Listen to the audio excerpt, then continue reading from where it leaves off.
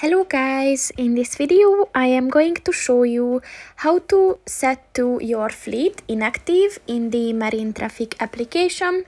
But first I just want to mention, don't forget to subscribe to my channel, because at 10,000 subscribers I am going to show you my whole YouTube revenue statistics and growth strategy, as well as how to make money online. Let's jump into it. First of all, open the application on your phone.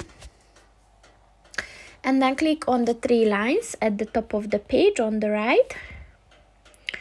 And then at the lists section, click on the My Fleet button. And then click on this settings button at the corner. And here's your fleet. And now click on the three dots next to it. And then click on the Set to Inactive button. And as you can see, the status has changed to inactive. So that's pretty much it for this video, guys. See you in the next one. Goodbye.